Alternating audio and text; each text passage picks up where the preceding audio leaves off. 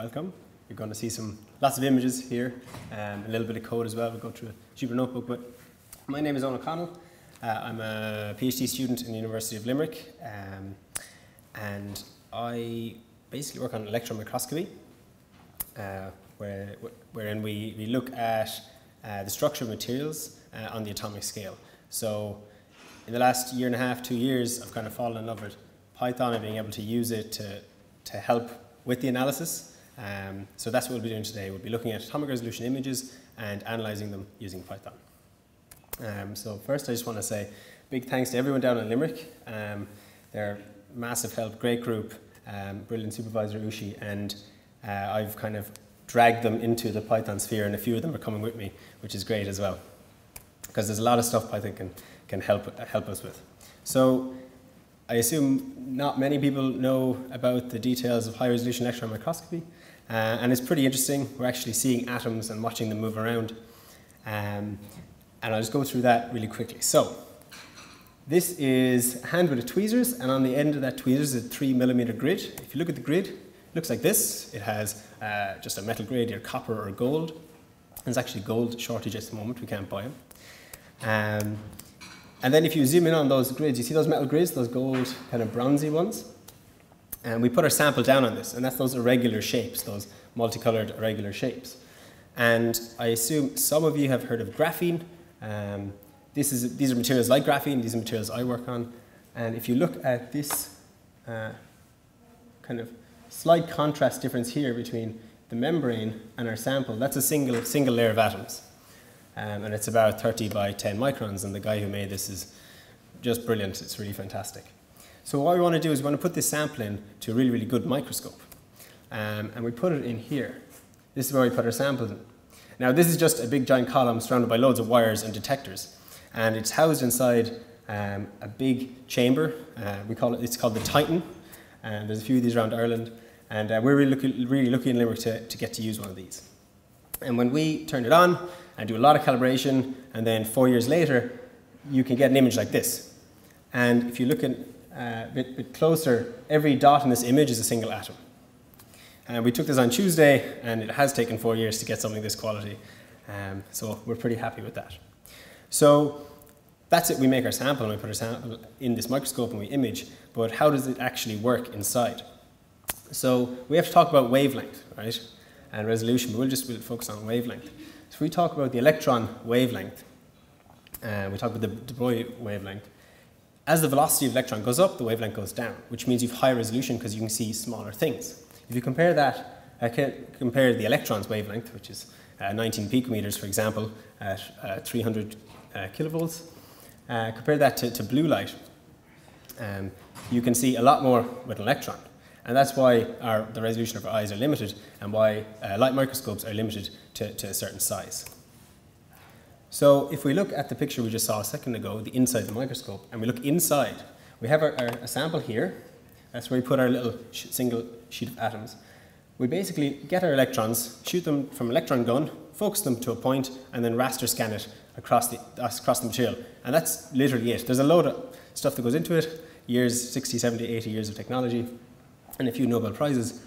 But what we're focused on is all of these signals that come out on this side. They also come out on the other side as well, and there's lots of different types of X-rays and secondary electrons. But we're focused on the ones that are collected by this round yellow detector here. It's called a Hadow detector, high angle, meaning it's out at a high angle, annular is a circle, and it's dark field. But the great thing about this detector is that the brighter the signal you get from it, that means it's a bigger atom. It's simply a larger atom in the periodic table. So I'll have a little quiz, right? I'm going to give you 3 options. Well, 4 is the one you don't know. What do you think these are, right? So if I tell you the brighter the atom, the bigger the Z number, this atomic number, what do you think this one is? Hands up if you think this is molybdenum. Come on. Someone. There we go. What about selenium? In the same pot? Anyone? You think it's selenium? What about sulfur? Anyone? Oh, we got a few sulfurs for there. Okay. Well, I'll put you out of your misery. These are molybdenums, right? Because the element we're looking at is molybdenum disulfide. And it has this hexagonal shape, right? It has this triangle of molybdenums and triangle of sulfurs. But what we've done with it, and we have our sulfurs, what we've done with it, we've actually implanted single selenium ions in there to replace the sulfur atoms, which is what we see here. This should be a sulfur position, but it's brighter, which means it's selenium. And then we also have this kind of stuff. We can know what it is, but it's very difficult to know what it is, because we're looking at a two-dimensional projection of a 3D object. And even though it's almost a single layer of atoms, it's still quite difficult, especially when they start moving around and you're shooting it with 300 kilovolts of radiation. So these are just some images that we've taken over the years in the microscope. This is one of my favorite ones. It's the gold sock. So every dot you see here is a gold atom. We can look at these things called domain wall structures, in which we can move this bright line across, and hopefully that will be used in the future to turn systems on and off in memory. And we can plot and analyze these structures and see are they polarized, and indeed we do see it in these materials. We can see even more complex domain wall structures. In this image there are around 30,000 atoms, which means there's 30,000 arrows pointing in certain directions to tell you whether it's polarized on either side of this diagonal line, which means that we have two single domains. We can see these very exotic materials called skyrmions. They're very new and all that, but they're basically vortexes in 3 dimensions. You can the material is actually twisting. And then we can also see the atoms that I showed earlier, and we can expand that into movies in which we can see the atoms moving around. And unfortunately, this isn't temporally resolved, so you can't actually say that this atom is over here now, but you can have a good guess. So what can help us to analyze this stuff? Because this is a whole plethora of different material science problems, and well, Python can do it, and we've some great programs in the last 5-6 years have come out in Python, especially HyperSpy, AtomMap, Pipersmatic, the atomic simulation environment, and some image registration softwares. So I'll go through these one by one. Also, lots of code written by me, and if you go into my GitHub, you'll see a lot of really dodgy while loops, and then I realized you can use for loops for exactly what I was doing with those while loops. So you'll see about 10,000 lines of code, and every so often there's this random while loop, and you're like, why did you use a for loop for that? But anyway. So HyperSpy, basically, it's built on a NumPy array. That's it. It's simply an n-dimensional NumPy array, and if the object is S, you call it with s.data. We're mainly going to be talking about 2-dimensional NumPy arrays here, basically just an image with pixels. The signal type is the power of HyperSpy. You can call it with s.signal, and it's about how you, basically HyperSpy is there to manipulate multi-dimensional data. So if you can imagine 3-dimensional data viewed in 3 different ways, you can analyze these in very different ways, because over here we have what you would kind of imagine as a movie frame, right? You're going from frame to frame. But then if you split the data queues up and put the navigation dimension in X and Y now, and the signal is integrated over the Z column, we have different data types. And of course, the all-important metadata, which is always a problem in our field, and I think every field. AtomMap is the thing I've been using and doing some development on. It's made up of basically 3 main classes. So the atom position, which is made up of XY coordinates, and I've added the Z coordinate, and an intensity and some other things. Basically, these are atoms that we saw before, our molybdenums and sulfurs, and atom position is simply just this position on that image. A sublattice is made up of a list of these atom positions, that class, on top of a 2-dimensional HyperSpy image. So it's just a 2-dimensional NumPy array, basically. So they're usually periodic, but they don't have to be, but they look like this. And then an atom lattice is made up of several sublattices. So basically you have your first sublattice, and then you have your second sublattice. And the more complicated these structures become, the more sublattices you can have. Pipersmatic, I'll kind of fly through. Basically, you just input some coordinate file that we get from our analysis that has a few attributes.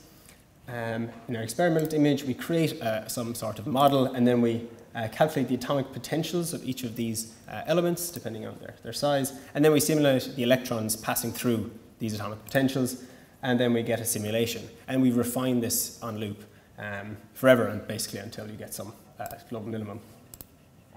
The atomic simulation environment is really, really amazing language that has basically taken lots of different labs languages from all over the world and just translate them into Python. So now you can access all of these different either molecular dynamics codes or density functional theory codes.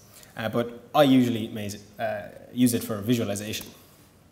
And then there's image registration. If you have a movie, you want to align those images so you get either good signal to noise by stacking them, or if it's a movie and you want to look at each individual frame, they have to be aligned for you to constantly find those sublattices. So basically, there's a single image, 10 images, looks a bit better, for example, and there's lots of different filters you can apply into fraction space.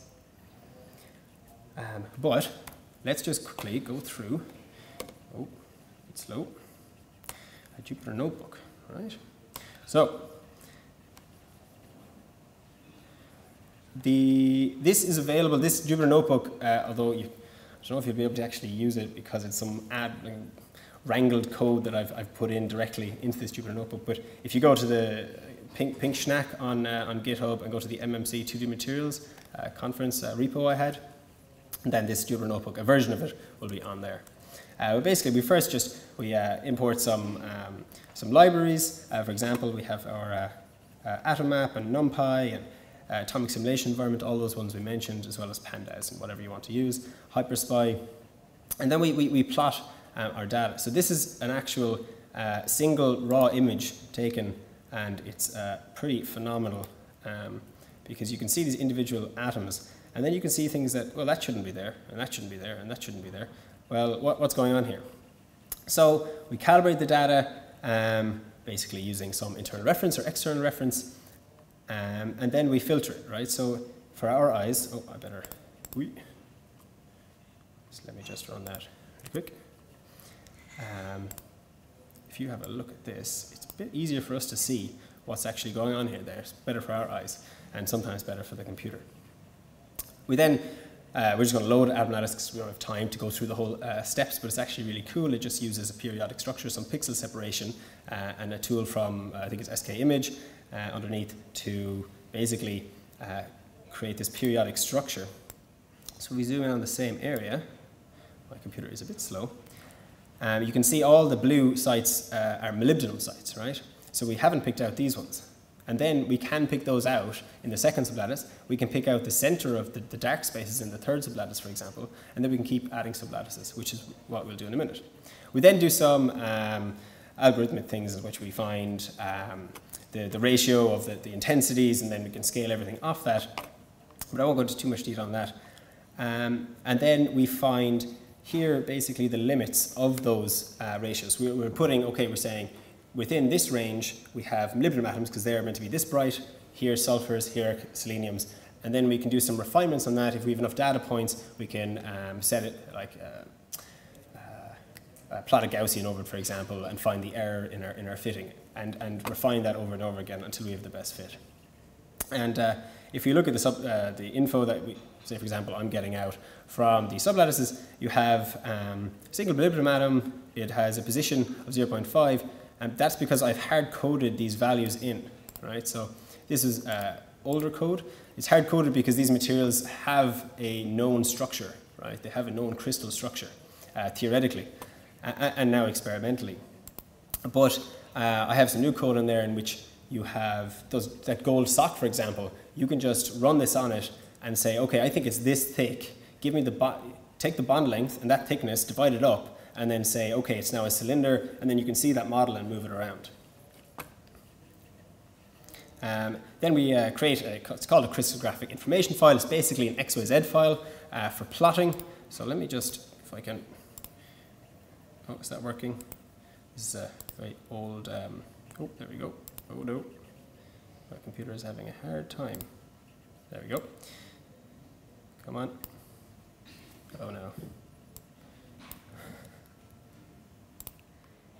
Right, so for example, we have our original experimental image that has been filtered, and then we have our model that's been outputted, right? So we have a pretty good first approximation of what is actually making up this structure. Yeah, so we can then find out, okay, what did our experiment actually do? What kind of electronic properties do we think this will now have? We can do more experiments to verify that. How strong is it compared to the original structure? Then we can create an actual XYZ file, for example, and we can simulate it like I showed before.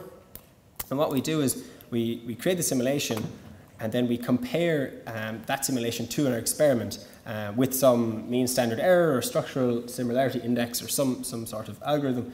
And then we say, okay, when are they most alike when you put a Gaussian blur across it, or as you vary the Gaussian blur. So this is our original simulation, and you can see that it's just really fine points. Then we blur it out, and we get some sort of match between our simulation and our experiment, and they look pretty similar.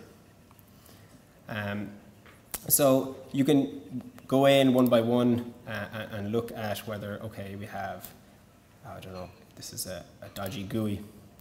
We have, say, a comparison here between, and we're going to draw a line profile across these intensities, simply as that, and we're going to see, okay, how do they match up, and why are we getting these errors? Where are these differences coming from? Is that because our simulation isn't good enough? Do we need to run a higher resolution simulation, for example?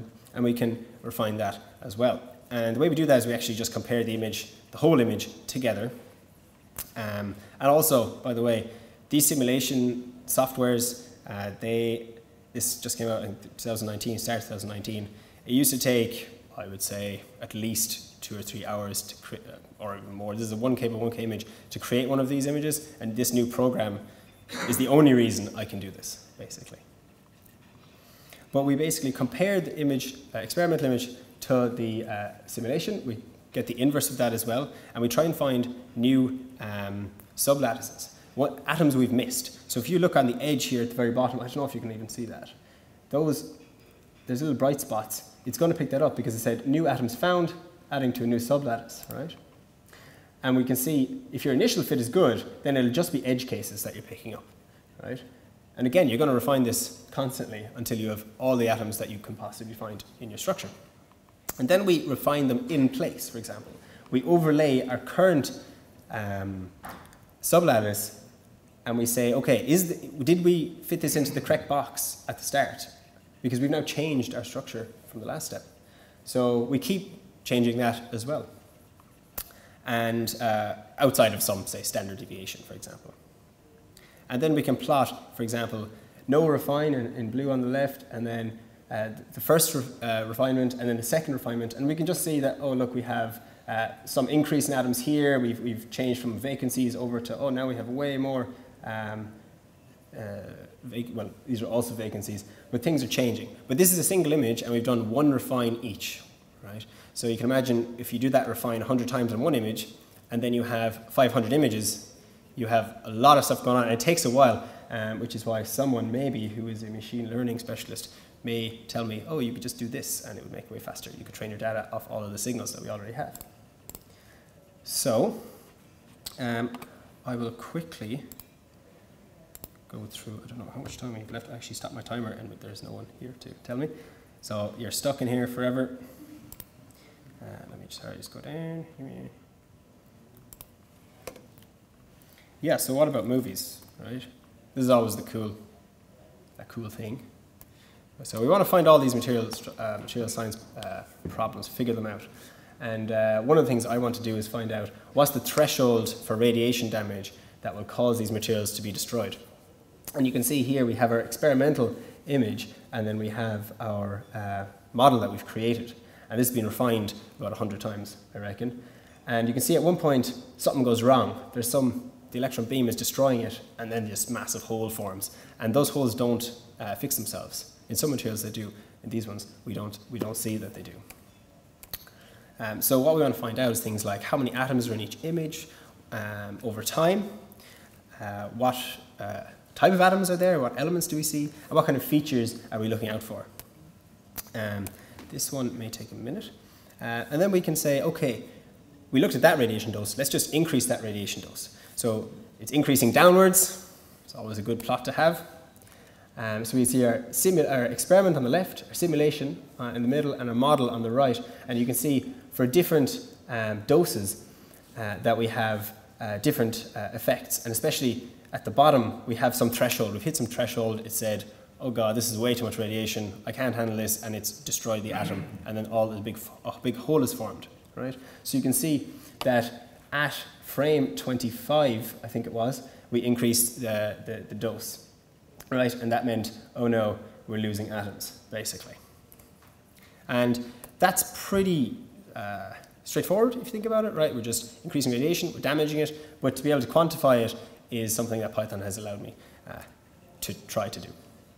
And then we can also look at, for example, just the hole size using other programs in Python. It doesn't have an API yet, but it's called Elastic. It's fantastic for image segmentation, and they're implementing machine learning things with that as well. But you can see like very obvious correlation.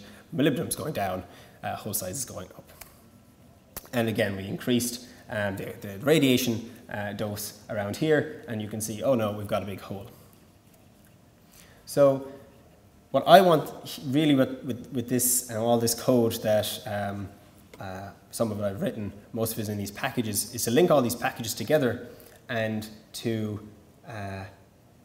basically make it applicable for all material science problems, or most of them, or let people add to it, right? Because that's what people are doing now in the field, and obviously it's completely given in Python that it's all collaboration, open source collaboration. But it's really fantastic because for years, I think the electron microscopy field has had proprietary formats. We don't know what the formats are, how they're structured, and now we have all this stuff that we can just really go into the data, dig into the data, and see what's going on.